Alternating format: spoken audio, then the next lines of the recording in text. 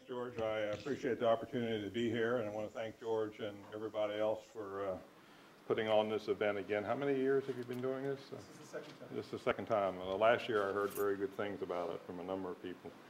I think this is a very important event because it highlights and enhances what I think and many people think is really a particular strength of Cornell, and that's our shared facilities, shared core facilities as they're called in this area. We're certainly not the richest university. I've been reminded of that regularly over the last year, but we make particularly good use of our resources in the area of research support, in my opinion. That's been a long history at Cornell, particularly starting in the materials science area back in the 80s. In the area of high-performance computing, in submicron fabrication, nanofabrication, and over the last decade, particularly, while there have been cores in the life sciences for a long time, over the last decade, there's really been a remarkable growth in the capabilities here. I mean, the numbers of the scope of users that are now being done in the facilities that George and the others of you here are operating and managing for the use of the Cornell Ithaca campus, the Weill campus, and everywhere is very, very impressive. You're up to about thousands of users a year, unique users. You have user fee income, which is a very good indication of value, in my opinion, of like $5 million a year. That's very impressive compared to where it was 10 years ago. Of course, that's driven by many things. It's driven by the science. It's driven by the change in the technology. My view as an outsider is that life sciences used to be a collection of very narrow disciplines with not a whole lot of communication between them. At least from the outside, that's what it seemed. I think now with the genomics and proteomics revolution, with the technologies that have come, there is a lot more unification and a lot more need to share, a lot more need to get access to equipment that a single investigator can't possibly have, a lot more need to manipulate and mine the data that comes out of these tools, and that means you need to work together. The university needs to support that. And so we've done, I think, as well as any university that I'm aware of, across the board, not just in life sciences, but in the physical sciences, computational sciences. And we're going to continue to do that. It's a comparative advantage we have, and we're going to keep pursuing it as much as we can. Of course, that means you have to deliver a good product, right? The core directors, and you have to make sure that you have the user base to support what you want to do, what they want to do. We need to have local control and local insight in order to evolve these facilities. But I think all that's in place, and I really commend you for this type of activity of getting the discussion I heard just a few minutes ago, of getting the word out to the user base, potential user base, building collaborations, building activities. So I'm very pleased with this sort of thing. The provost certainly is very supportive of shared facility concepts, and I encourage you to keep on and keep going and keeping Cornell in the leadership. Thank you very much, and I look forward to the discussions today.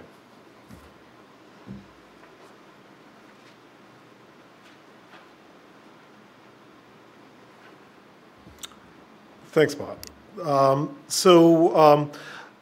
I'm going to just give a very brief overview of the core structures on the Ithaca campus, mainly focusing on what I know best, which is the center that I'm associated with, the Cornell University Life Sciences Core Laboratory Center. So I'm Director of Operations for the center and also Director of Advanced Technology Assessment. So we're currently composed of 9 core facilities. We're open to all Cornell University investigators and also to outside investigators. We're administered by the Biotech Institute. Our mission is to promote research in the life sciences with advanced technologies in a shared resource environment. And we have fee-for-service research. We do high-level consultation. We do collaborative type of projects. We do also technology testing and development, and we have educational components. So these are the technology cores of the center. So we have DNA sequencing in a genotyping facility. In the audience, we have the director, Peter Schweitzer. Here we're doing high throughput conventional sequencing in the range of 1 million samples a year. We're about 30%, 20 to 30% of what we're doing is actually for the medical school. They ship samples to us overnight. We typically return data to them in less than 24 hours. I should say the mandate of the center is to be of university-wide value. So, to provide value to all the Ithaca campus and to all the campuses of Cornell. But in addition to Cornell, we provide services to about 100 other institutions, both commercial and academic institutions, though about 80% of what we do are for Cornell-affiliated investigators. So in addition to the conventional sequencing, we have next-generation sequencing platforms, the Roche 454. We have 3 Illumina GAX2 platforms. So these are basically the newer sequencing platforms that can give you orders of magnitude more sequence. Conventional sequencing, you can get like 100,000 bases per run. The newer sequencing instruments, you can get easily within the 10 billion base range in a single run. So you can just get a huge amount more information. There are a number of genotyping platforms as well in the facility, including array-based platforms, the Sequenome mass array platform, and RT-PCR type of platforms as well. So we have a microarray facility. I mentioned we have various array platforms. It includes the Illumina microarray platform. We do a lot with the Affymatrix platform. We do NimbleGen. We do Agilent array processing. And we have the old-fashioned Pat Brown type of do-it-yourself spotted array type of capabilities as well. So this facility is doing a lot of gene expression, a lot of SNP genotyping as well, and they're moving into supporting a lot of the RNA sample preparation for the RNA applications on the next generation sequencing platforms. And they're also using array-based platforms for targeted sequence capture that makes next generation sequencing more cost effective. We also have, in addition to the genomics and functional genomics types of cores, we have a proteomics and mass spec facility. So there we have a number of different mass spec instruments. We have ABI 4700 MALDI-TOF. We have ABI, a number of electron spray instruments, including the ABI 4000 Q-Trap. We've got a water SYNAP. We've got the latest version of the Thermo Orbitrap, the Velos, on order right now as well. So this core is doing protein identification, post-translational modification profiling, and small molecule characterization. In the past year, we've established an epigenomics core. And this is the first true cross-campus core that I know of at Cornell. So this is in collaboration with the medical school. We're doing sample preparation on the medical school, I should say at the medical school, basically restriction enzyme digest where we're separating out the methylated and non-methylated fractions of the genome. We also have immunoprecipitation services available down there as well. We're doing data generation with a combination of instrumentation on the medical school and on the Ithaca campus, including custom NimbleGen arrays for chip and methylation-based studies. We're using the Sequenome mass array in our sequencing facility for methylation validation studies. And we have the capability of using the next generation sequencing platforms to do whole genome methylation profiling. So this cross-campus initiative collaboration has been very productive. We also have a very high-end imaging core. It has everything from conventional confocal fluorescent microscopy. We have whole animal fluorescent imaging capabilities, high-resolution ultrasound, and we're building our own multiphoton microscope. We also have a mouse transgenic facility that also provides cryopreservation services. We have a high-throughput screening technology, a relatively new technology from Corning. It's called a Corning EPIC. It's essentially a souped-up BIA-core that uses SBR technology to use mass differentiation to do biochemical assays as well as cell-cell interactions. We have the capability of doing thousands of samples per day for high-throughput label-free screening. And to support all these cores that can give you a real fire hose of data, we have a very high-end informatics core, the Computational Biology Service Unit, which we were just talking about in a prior discussion. So this has a very high level of infrastructure. We have almost a 1,400 CPU cluster. We've got a very close relationship with Microsoft. We're one of only 10 worldwide Microsoft-designated high-performance computing institutes. So we leverage a lot of grant funding from Microsoft to, for example, the group has built up a high-performance computing portal for life sciences application. It's called BioHPC. So essentially, life scientists don't need to have expertise for massively parallel computing environments, but can take advantage of that computing power. Right now we have about 10,000 investigators in more than 80 countries using this application. It's free because of the Microsoft funding. And we also allow just Cornell investigators to make even more intensive use of that application for a minimal fee-based structure because it's computationally intensive. And this is a group that builds the downstream bioinformatic pipelines for our next generation sequencing, as well as a number of other applications. They're all PhD level informaticians, and they provide everything from standard pipelines to consultation to collaborative type of services. We also have a very high-end information technology services facility. It provides the laboratory information management systems for all these cores for samples submission, process tracking, and data return. Also provides fee-for-services for similar types of both computational computer support, LIM support, and other types of IT support for groups outside of our center. And finally, we have an advanced technology assessment effort, which is essentially a way of just saying, how do we figure out how to bring the new toys into Cornell? So all the directors use their expertise in the field to figure out what are the most promising emerging technologies, and we listen to what the faculty say they need to be at the cutting edge of research. We try to identify the right platforms, try to identify funding to bring them in, and once they're in, we kick the tires to try to optimize the application on these new platforms. And if they're appropriate for a high-throughput production pipeline, we implement them into one of the existing core facilities, or we look at funding mechanisms to establish a new core facility. And we also look at for faculty support for that as well. I should say all these cores have faculty advisory boards to make sure that we're basically to give us feedback that we're providing the right type of value to the research efforts at Cornell.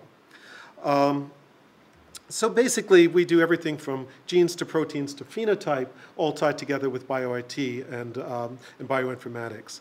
We try to leverage that for support of systems biology types of projects. We have collaborative programs in personalized medicine that basically integrated clinical phenotyping, SNP genotyping, gene expression, epigenomics, and proteomic studies of disease models. The first one we did was a collaborative program in pulmonary disease, COPD, between all the three Cornell campuses. And this involved a large number of the cores in our center. We've also have a collaborative program in prostate cancer that involves a number of institutions, as well as a collaborative program in neural tube defects. And all of this came actually from the same type of structure that we use to support some multi-institutional plant biology projects. We try to leverage the virtual multidisciplinary expertise that we have in our center for support of instrumentation. For example, the next generation sequencing is really a team support by multiple cores that have expertise in various areas. I just want to point out that the center that I'm talking about, the Life Sciences Core Laboratory Center, is just one of many different core facilities at Cornell. On the Ithaca campus, there are multiple other core facilities. I just want to point out the Nanobiotechnology Center, the Cornell, the CNF, the Nanoscale Science and Technology Facility, the CCMR, the Cornell Center for Materials Research, and there's at least half a dozen more cores that I won't mention, but we actually are working with Vivo at Cornell to make sure that everything is appropriately represented so that folks can search out information about the cores. So at this point, I will turn over the microphone for a brief survey of some of the resources in the CCMR, and then we'll go and talk a bit about some of the resources on the medical campus as well as on the Qatar campus. I've got another computer that I have to set up here, but I'll see if I can do the talking at the same time. So my name is Juriaan Gerritsen, as I said before. So I'm the director of the Cornell Center for Materials Research Shared Facilities. I'm also the associate director for the Cornell Center for Nanoscale Systems, where we normally do not do any sort of life sciences or biology activities, but we did have one activity, I think, where we had to put a bagel into some kind of instrument where people wanted to measure the dielectric permittivity. But normally people just come in there with transistors and those kind of things. From my vocabulary, you will probably understand that I'm not trained as a biologist, although I did have some involvement in the development of the EPIC instrument that is here at Cornell. In fact, that was the first experiments that were done were basically carried out in my lab when I was in France working with Corning. So I do know a little bit about the, certainly about the background and the history of that part, and I was involved in the development of DNA printing and those kind of things, high density arrays, while at Corning. I don't know what's going to happen here. I just have to keep talking. And I have to have the microphone as well. Things are coming up slowly here. All right, that's where we are.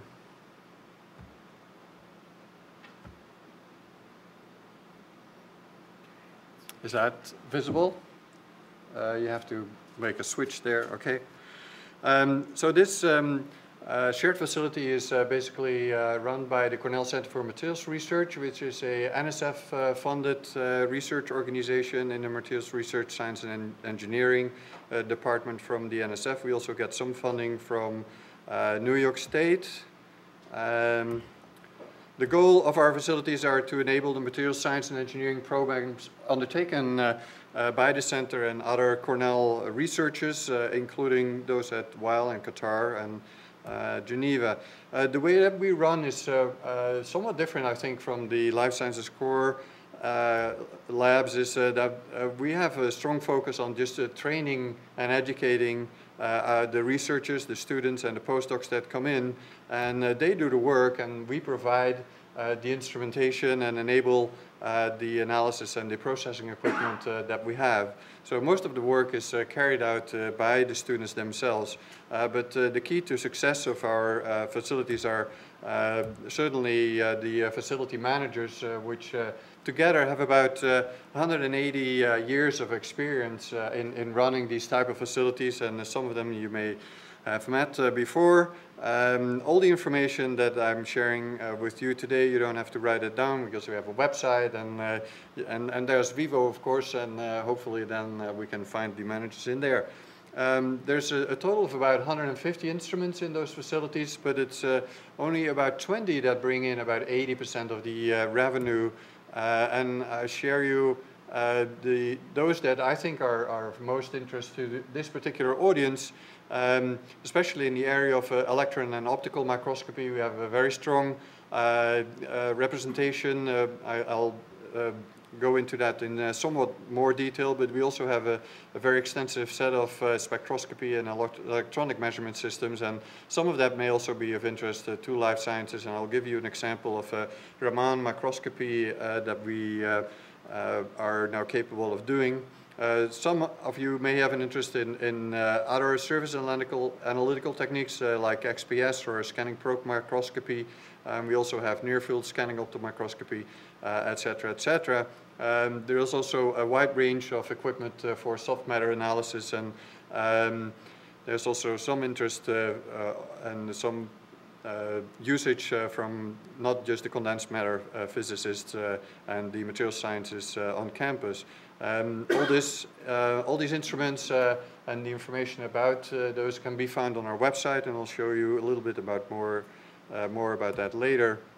But in this graph, you can sort of see where our strength lies. This is a general plot of technologies plotted as a function of the detection range.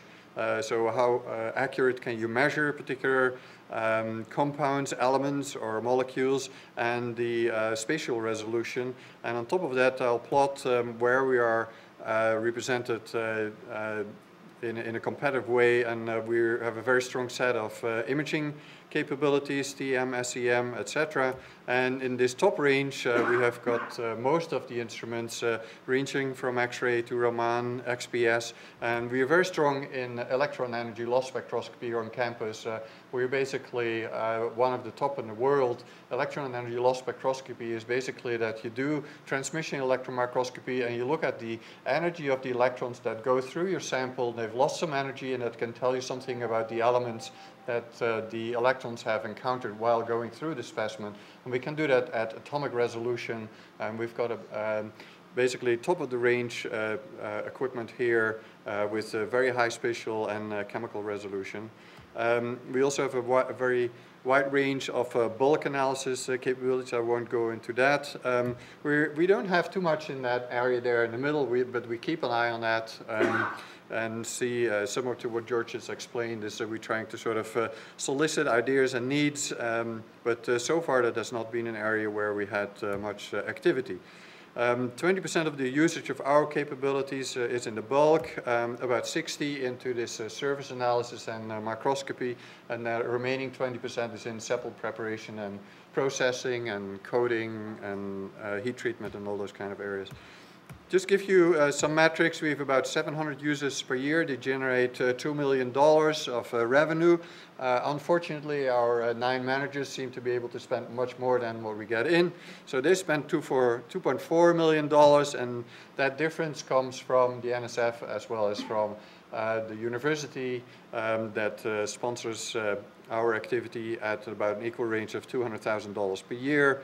So the total recovery rate is somewhere in the area of about 80% or somewhat higher.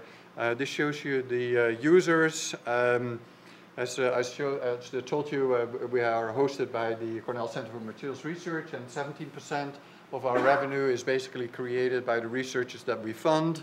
You can see that about 75% of the usage comes from the CCMR, Arts and Sciences, Engineering, and other centers, which also have mainly their sort of hosted by those colleges. We get some usage, but it's growing from CALS and the College for Veterinary Medicine, and about 20% of the overall usage comes from external usage, and a major share of that is coming from industry. This is in all dollar-wise, okay? All users pay standard rates. We have academic rates and industrial rates. Standard rates for internal academic or external academic doesn't make any difference. Show you some more information about our electron and optical microscopy. So we've got a wide range of TEMs. One I want to point out is the third one on that list, which is called a BioTwin. It's a 120 kV electron microscope with a high numerical aperture, which gives you a larger depth of field, which is very useful for biological applications. SEMs, a wide range, very high resolution field emission SEM. One SEM that I want to point out is the cryo field emission SEM that we inherited from the former CIMC. That's now fully operational, and I'll show you some examples of that.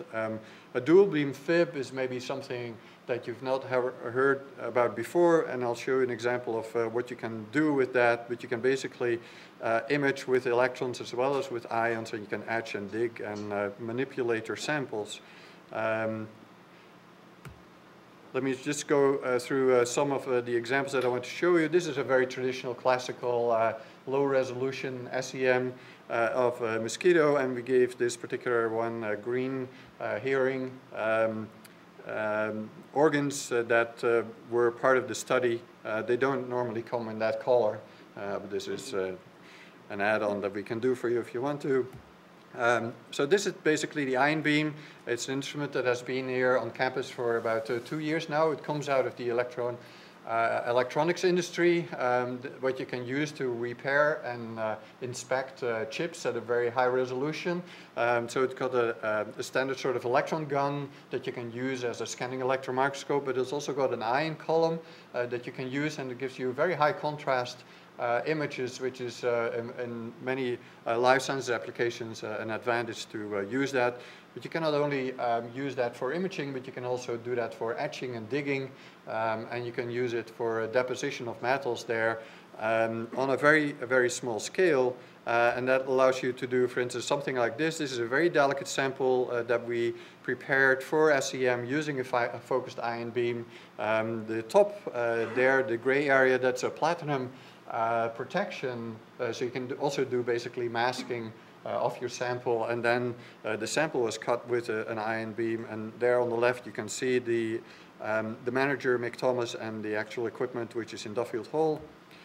This is another example that I want to show you. This is a cell. On the left you see the cell intact, and on the right you see that we cut through it using a gallium ion beam. It's got these striations that normally biologists do not really like to see, but it's not the equivalent of an optical microscopy.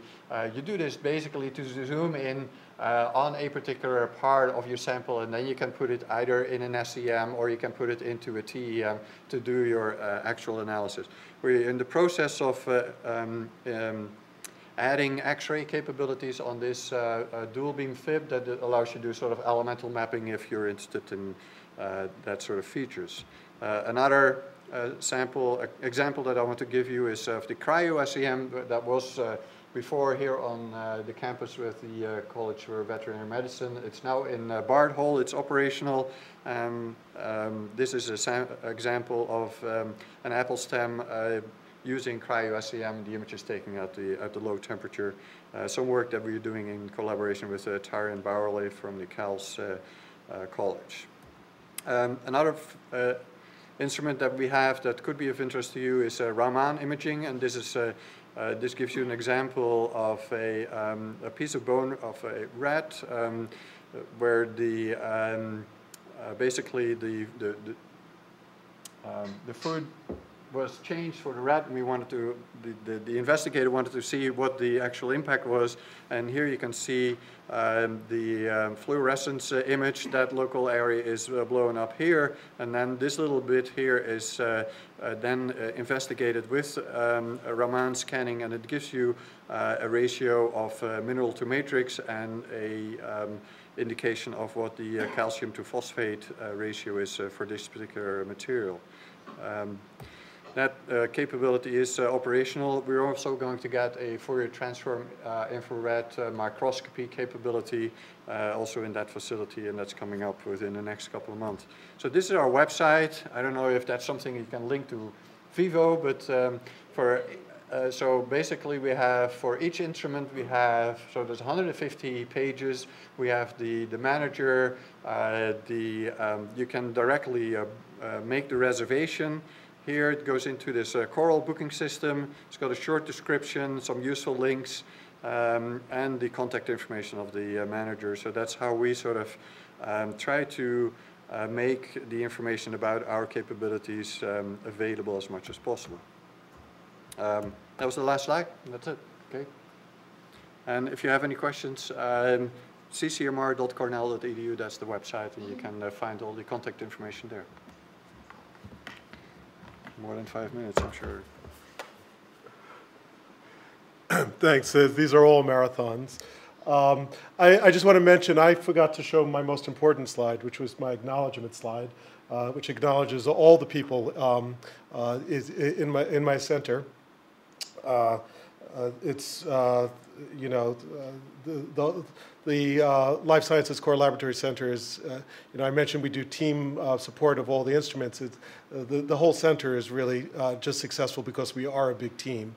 And there are a bunch of the core directors in the audience.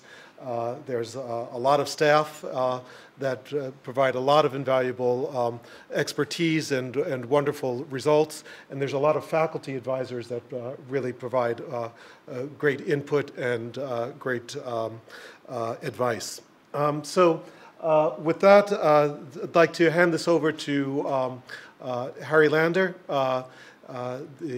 from the Weill Cornell Medical College to give us an overview of the core resources on the Cornell New York City campus. Thanks, George. I just discovered about 15 minutes ago that I can provide slides, so I won't.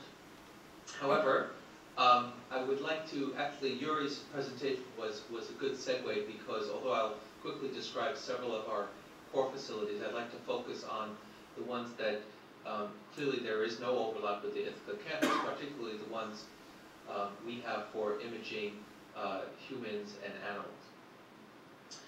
But in a quick overview, we have 23 core facilities at the medical college. Some of those include what I call, some of those include the DNA sequencing facility, which of course is done at Ithaca. But we also have some interesting ones I want to just highlight quickly. We have an NMR facility where we can do protein structure analysis and small molecule analysis. We have a synthetic chemistry core facility as well. A flow cytometry core facility for analyzing cells in solution, particularly expression of various antigens. An electron microscopy facility. But what I do want to spend some time on, just 5 or 10 minutes, is on what I would call the Citigroup Biomedical Imaging Center, which is a large research structure very close to our main medical school, just 2 blocks away. But when we built it, rather than going up, we went down into the solid bedrock because we have actually a cyclotron in there, smaller than yours, but a cyclotron nonetheless. One of only 2 in New York City.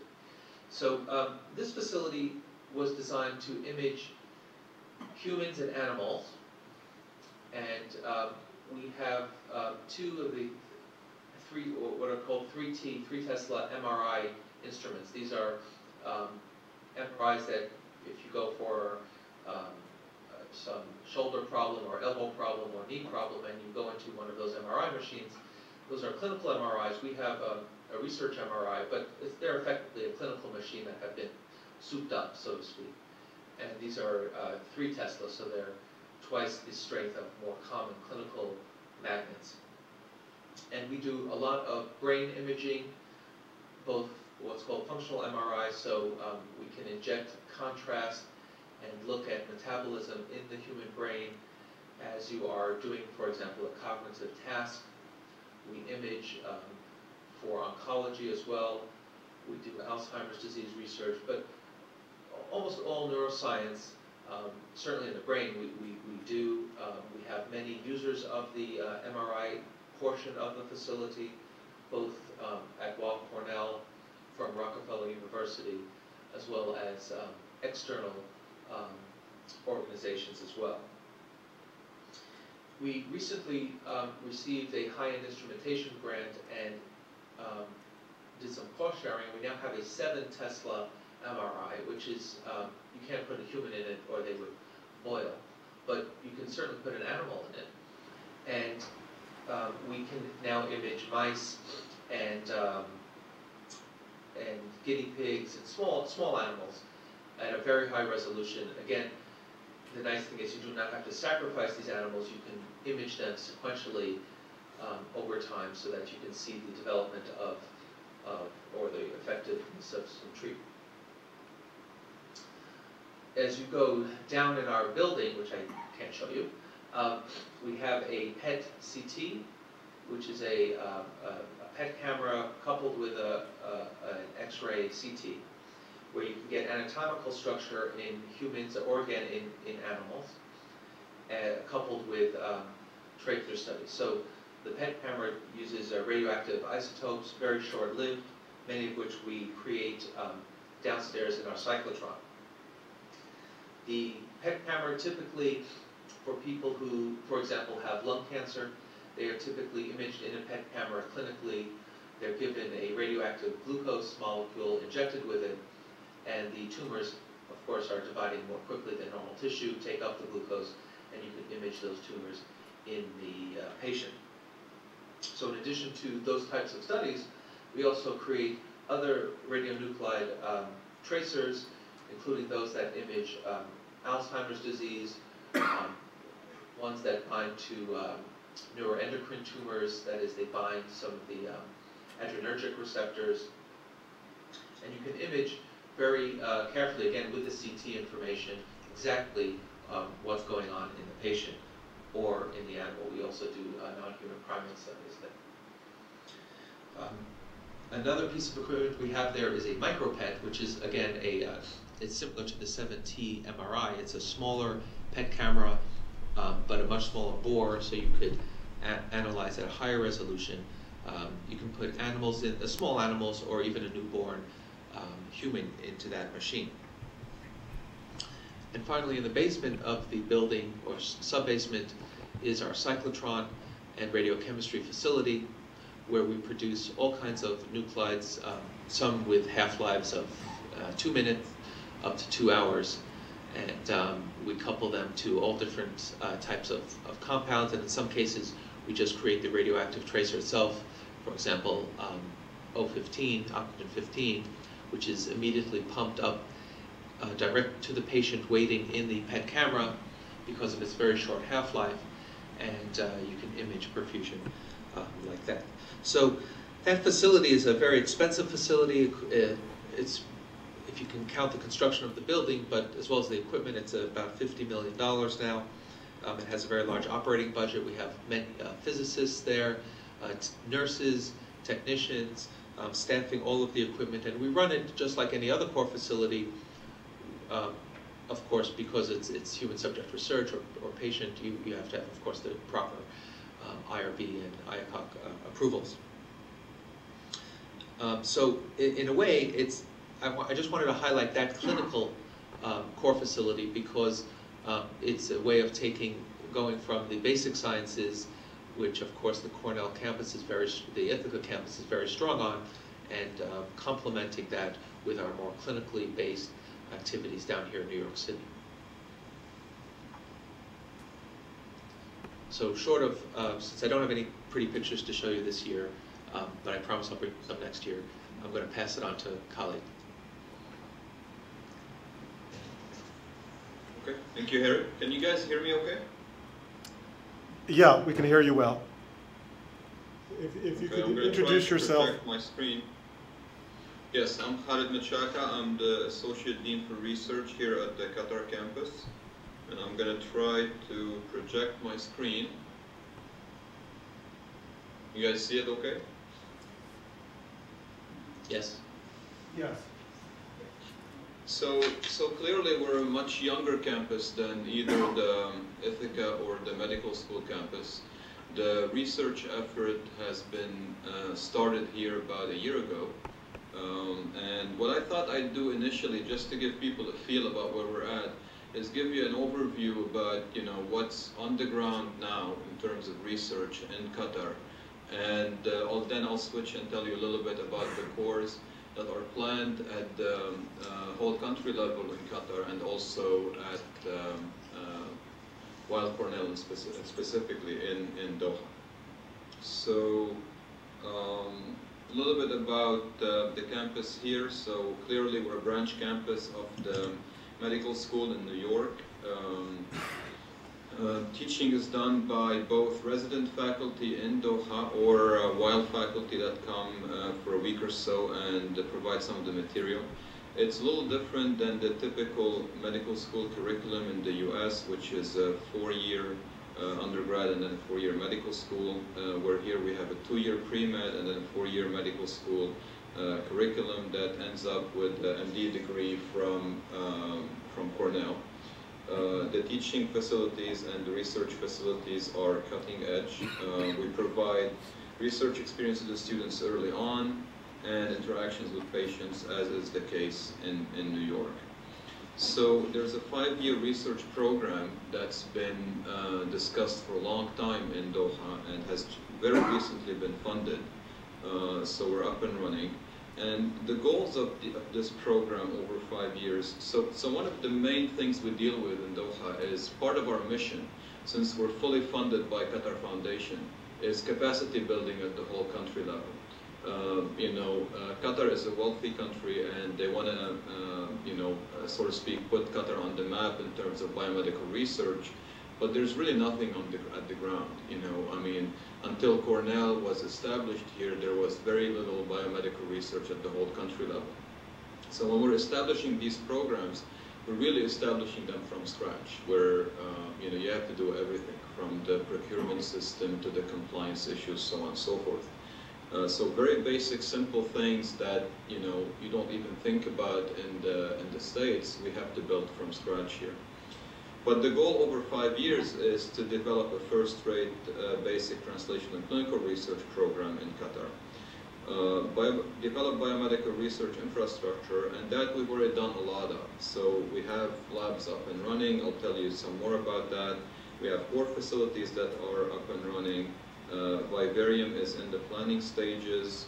Most of our compliance issues have been dealt with. And we're developing gradually. We want to develop, part of the biggest challenges here is develop a critical mass of researchers, because there are just so few people doing research in the country, or even regionally for that matter. And then we also would like to use the strength of the existing institutions here and really use the special population in terms of clinical research.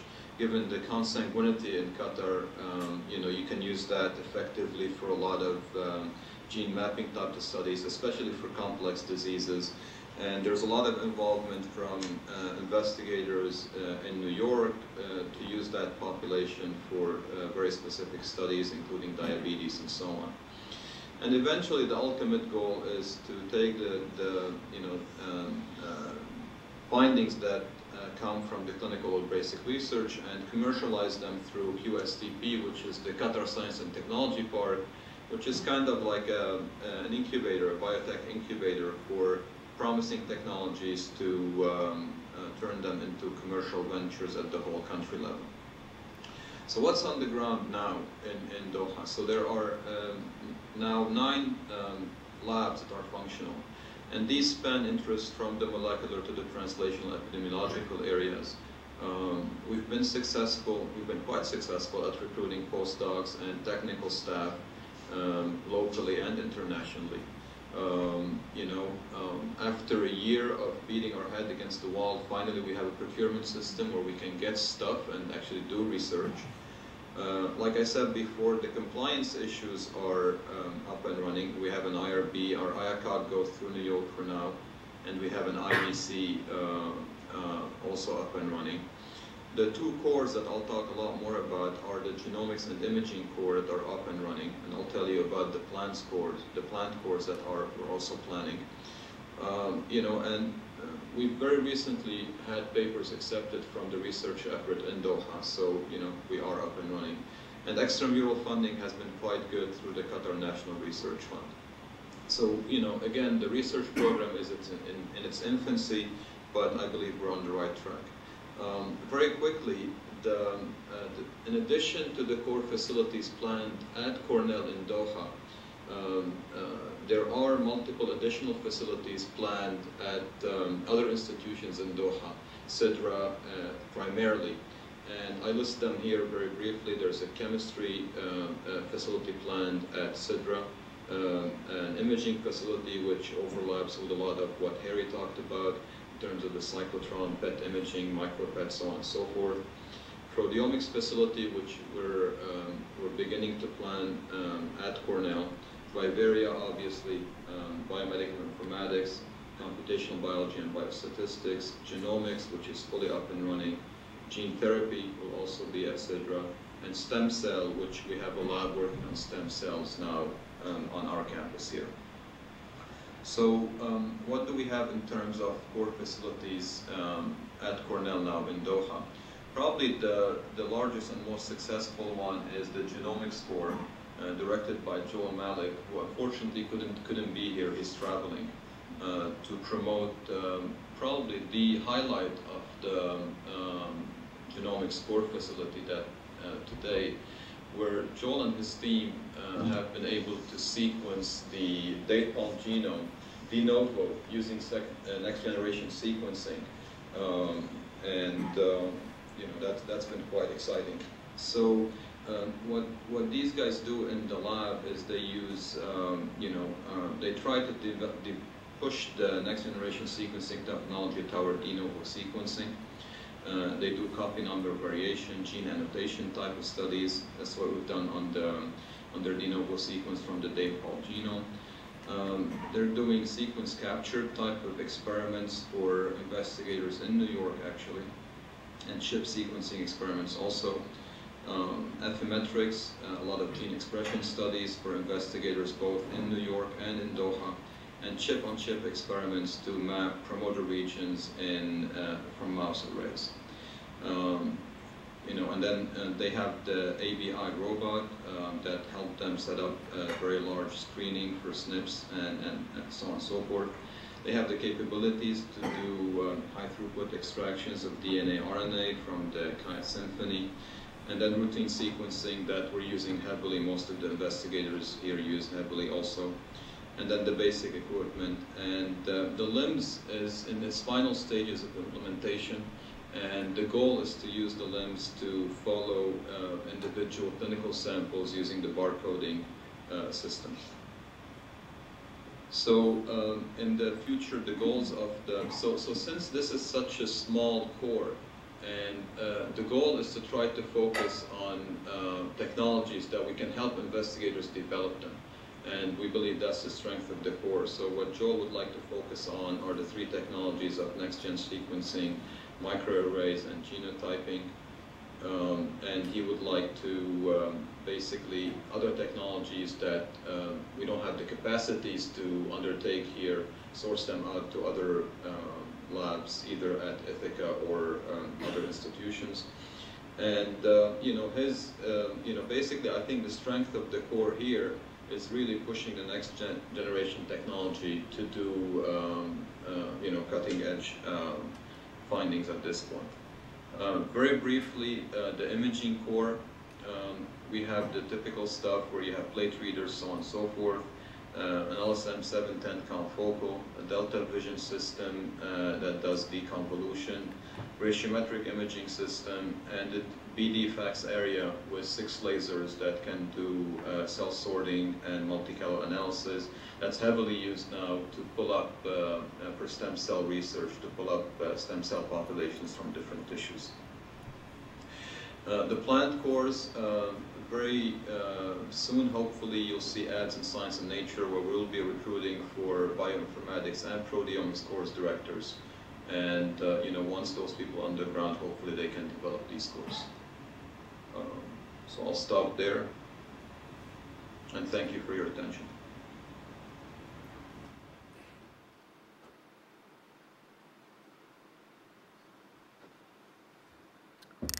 Thanks.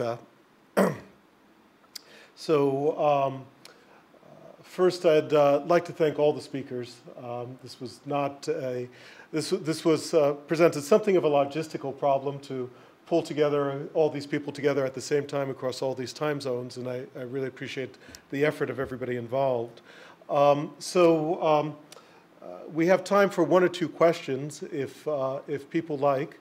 And if you don't have questions now, we will be having our poster expo starting at noon in the biotech building in the first floor in the large auditorium, G10. That will go from noon to 3. We have core directors from both the Weill Cornell Medical College from New York City have come up here, and there are a large number of life sciences core directors on the Ithaca campus who will be presenting posters about their core resources and services, and there will be an opportunity for everyone to just talk to them directly about what's available, what they could do to support investigator research projects. So, but while we have the rare opportunity of having both Dr. Robert Berman, Dr. Harry Lander, and Dr. Khalid Makaraha all at the same time, I'd like to just open it up to any questions that folks might have.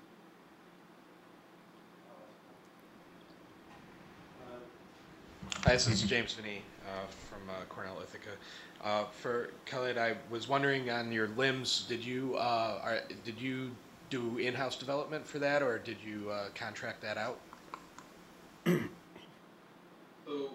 we're waiting for the bids now. I think we're leaning more toward the Genomics because they have solutions, out-of-the-box solutions for anything from genomics type of analyses to your billing to clinical types of research and so on. So no, we won't develop it in-house. It'll be commercial, and because part of the issues we deal with is we want to be up and running quickly, and we're a small enterprise, so we find that at least for us at this stage of our development, out-of-the-box solutions work best at this point. Thanks. So I was really interested in the de novo assembly of a large-scale plant genome using short-read sequencing. We'll definitely be following up with Joel about the techniques that he used to do that. I think that could be extremely interesting and useful to quite a few investigator groups down on the Ithaca campus. Right, just to highlight that a little bit, I mean, to me it was just flabbergasting. They started the sequencing of the date palm, and they were done collecting raw data in about 8 weeks, which is shocking. I remember the days when I used to be in the lab running sequencing gels and then reading them, and now in 8 weeks, he can pull off the sequencing of the whole date palm genome. The analysis end was the bottleneck, realistically, and although the paper have been submitted now and so on, but I think much more sophisticated analyses can be done on those types of raw data, and that's where the bottleneck is now.